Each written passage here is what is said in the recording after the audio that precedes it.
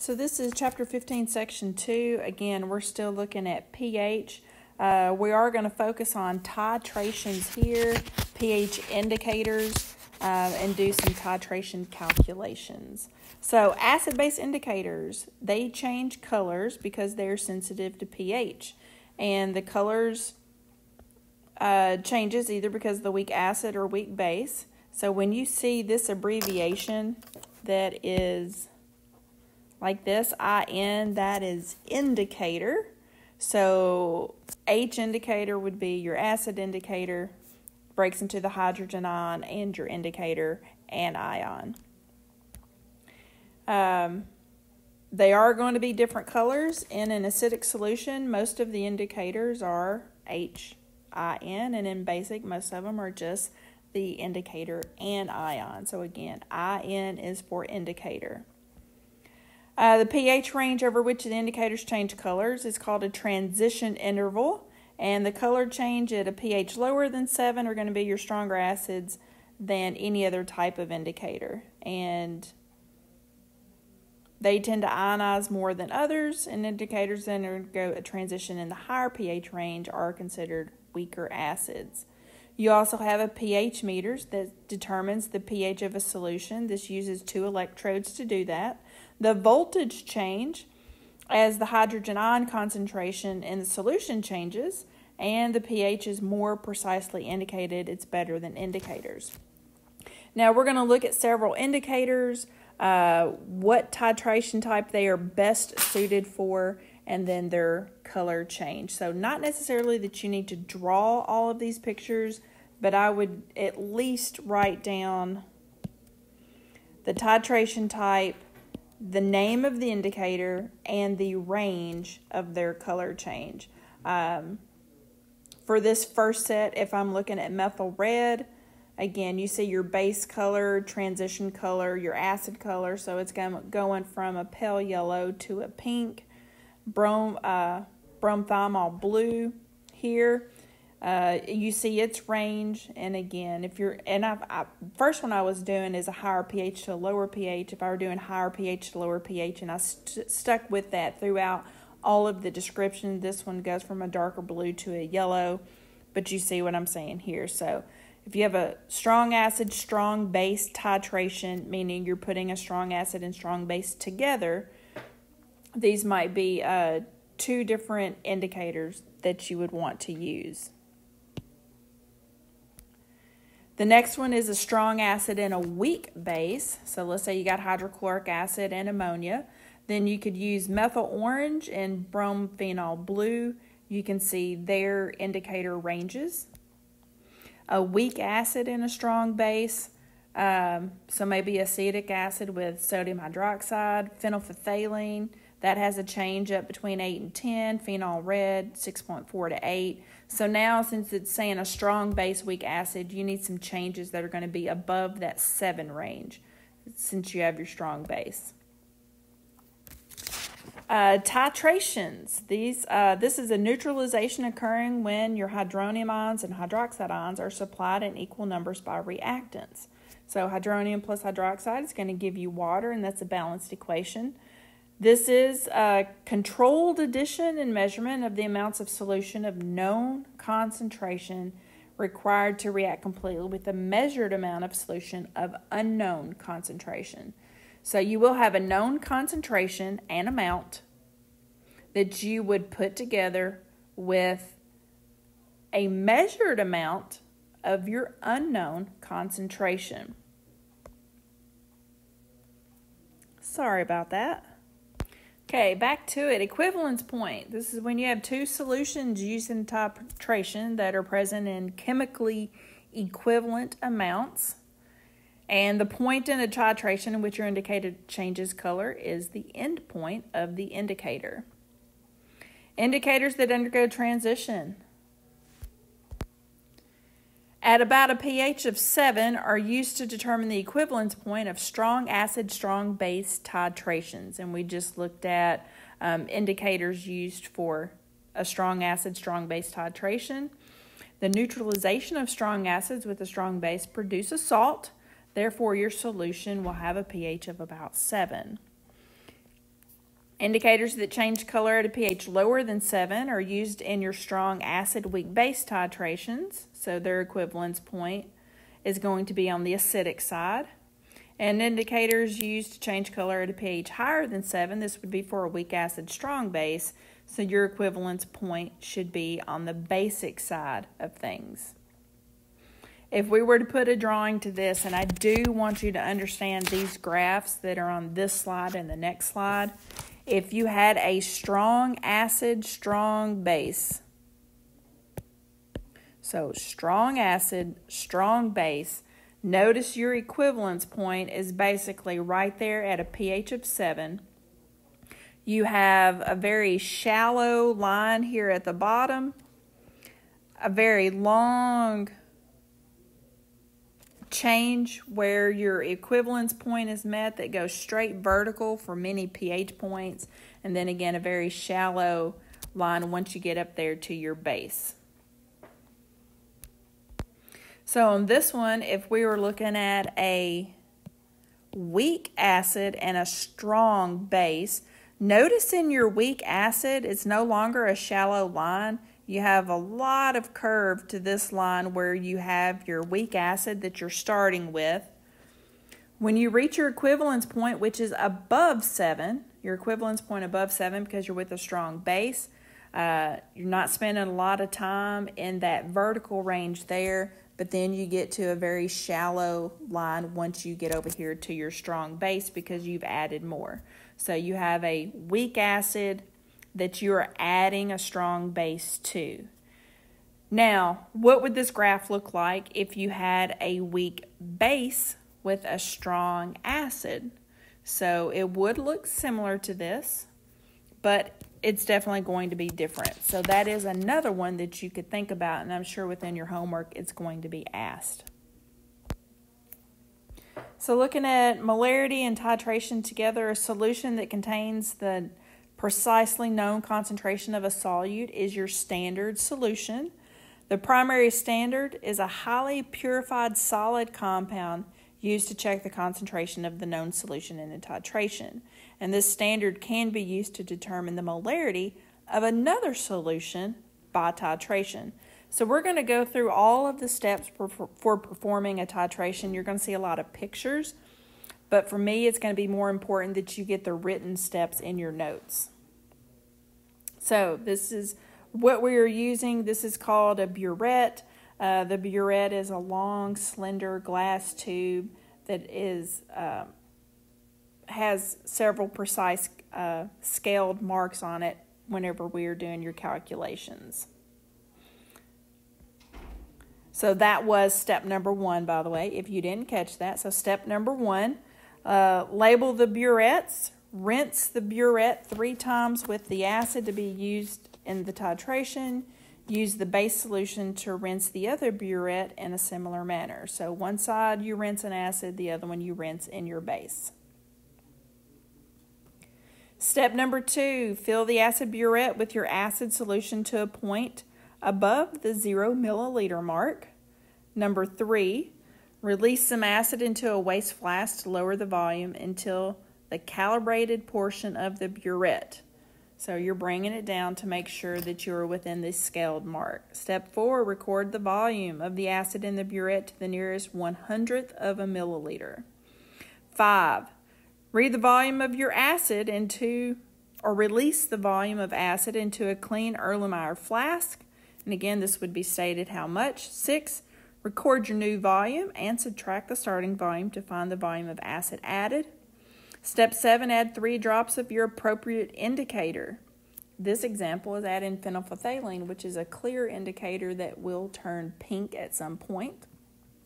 Step 8, fill the other burette with a standardized base solution. Record it. Step 9, release some base from the burette into your waste flask. Step 10, record this volume to the nearest 1/100th of a milliliter. Step 11, place the flask under your base burette.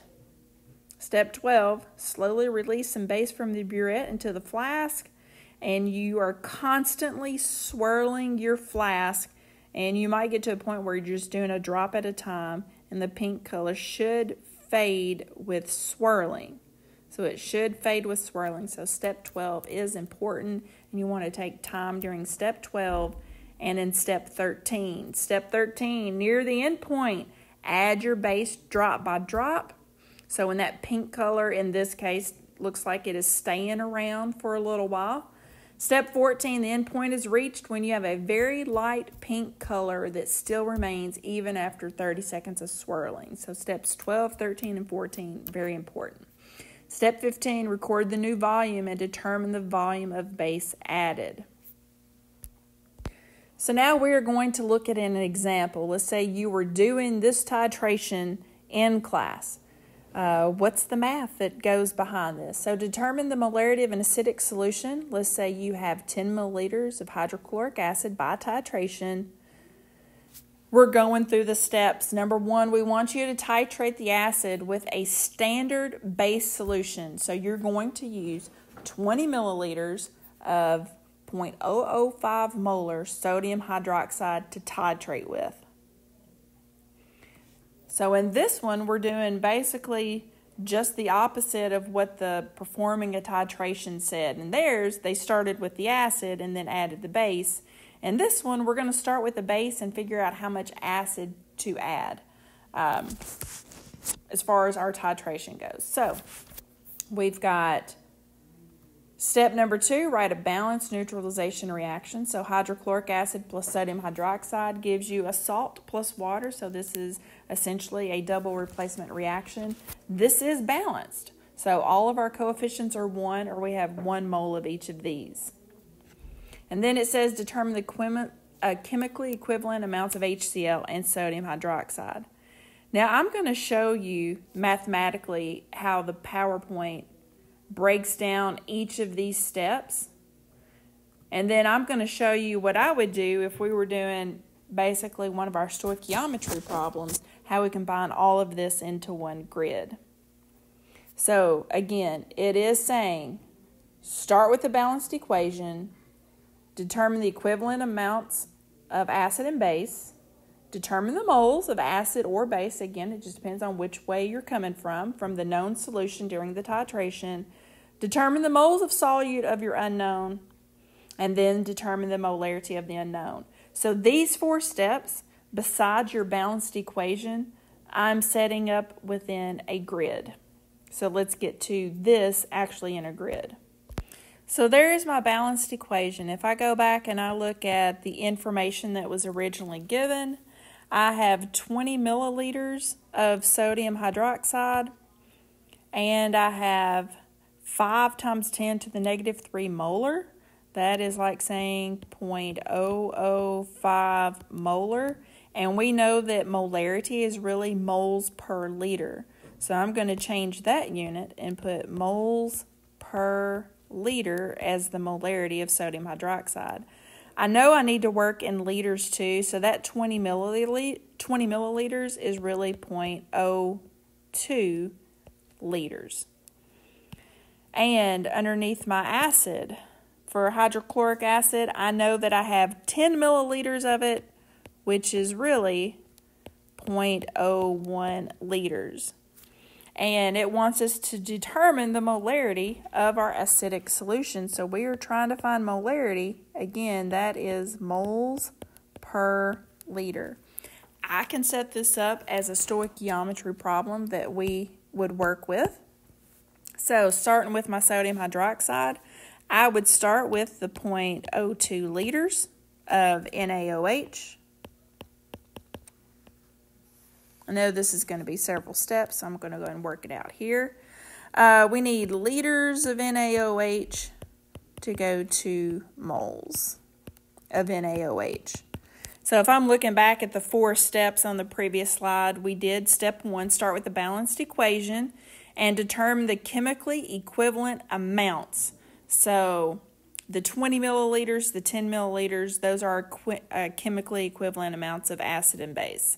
Step 2 is determine the moles of acid or base. In this case, it's the moles of base from your known solution used during the titration. So this step is getting us to the number of moles of base, but using the information that is given. So that is 0.005 0.005 moles per 1 liter. 0.005 moles per 1 liter. Now, in the next step, because again, cancels, I've got moles of NaOH. Step number 3 says determine the moles of solute of the unknown solution. This is where we're going to do our mole to mole ratio, so moles of base to moles of acid. And I'm going to throw in my coefficients. Well, all of my coefficients up top are a bunch of understood ones, so that is 1 over 1. So moles of our base here cancel out. Moles of HCl, the last step is determine the molarity of the unknown solution. So if I'm going to determine the molarity, molarity is moles per liter, and this is for our HCl. Moles per liter of our HCl. I need this moles of HCl to stay because I need it in my answer. So that means I just need the liters portion. Well, for HCl, I know that I have 0.01 liters of HCl that I have used. 0.01 liters of HCl that I've used that was given. This gives me my mole per liter. So a little different than ones we've worked out before. You could do it separate steps like it showed you in the PowerPoint. I am more comfortable working out everything as stoichiometry here, so that's what I'm doing. So nothing will actually go above the 0.01. We do multiply everything on top, divide by any numbers that you see on bottom, and your final answer is going to be 0.01 moles per liter, or 1 times 10 to the negative 2 molarity HCl. Again, if you're doing your scientific calculator, you may have left everything in scientific notation to start with, but that is the same answer. Show all of your work regardless of what you decide to do. So here's another example. I want you to get this written down. I'm going to scroll through real quick those 4 steps that it says to do. Determine your chemically equivalent amounts, determine moles of your acid or base, determine moles of solute of unknown, determine molarity of unknown. I will go through what the PowerPoint has, but then I will go back and I will show you using stoichiometry how I would have actually have calculated this. First off, you do have this written down. You do need a balanced equation. So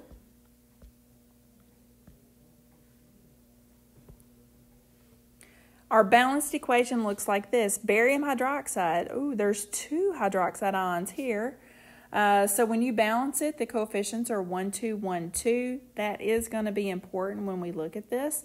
I know in our first section too, I don't think we ran into any strong acids or bases that had 2 hydroxide ions or 2 hydrogen ions, but those would affect your pH, pOH also, depending on how many of those ions are going to be in solution. So that is your balanced equation. It's telling you to find your volume of known, do your mole ratio step, and then volume of unknown so that you can find the molarity of your final solution. So that is the answer we're looking for. Let's go work it out using some stoichiometry. So here's our equation. If we go back and we balance this, 2 HCl, 2 water, again, this is basically a double replacement reaction. So cation replacing cation, barium and hydrogen ions swapping partners, and that is your balanced equation. If I were to go back and write all of my known and unknown information into here, then underneath my barium, I have 27.4 milliliters, which is 0.0274 liters. And I also know that its molarity is 0.0154 molar, which is moles per liter. So that is the molarity of barium hydroxide given. In the original problem, it says it's added to 20 milliliters of hydrochloric acid. Well, those 20 milliliters of hydrochloric acid would be 0.020 liters. And it wants to know what's the molarity of our acid solution. Again, molarity is moles per liter. So that is what we are looking for there. Setting up our grid. Again, starting with a base, adding acid to it. So a little different than those equivalence point charts that we saw earlier. As I look at this right here, I'm going to start with 0.0274 liters.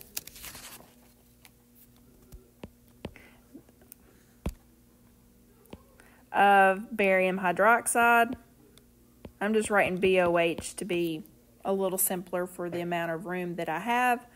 And then you've got liters of barium hydroxide. I'm going to go ahead and write it out now. And we are trying to go to moles of barium hydroxide. I'm going to put in the values that are given for barium hydroxide, which is 0.0154 and 1. That cancels. We are left with moles of barium hydroxide. This is where we do our mole ratio to moles of our acid, hydrochloric acid, and we use our coefficients. So the coefficients are 2 and 1. I know in my answer, doing some cleanup here, that we need to find mole per liter of our HCl. So I want to leave the moles here, and we need liters in the denominator. So nothing is going to go up top. The liters of HCl we have is 0.020 liters, and you are ready to do your calculation. So multiply the numbers on top, divide by what you see on bottom, and your final answer is still 4.22 times 10 to the negative 2, but in my calculator I'm sure it brings it out as 0.0422 moles per liter HCl.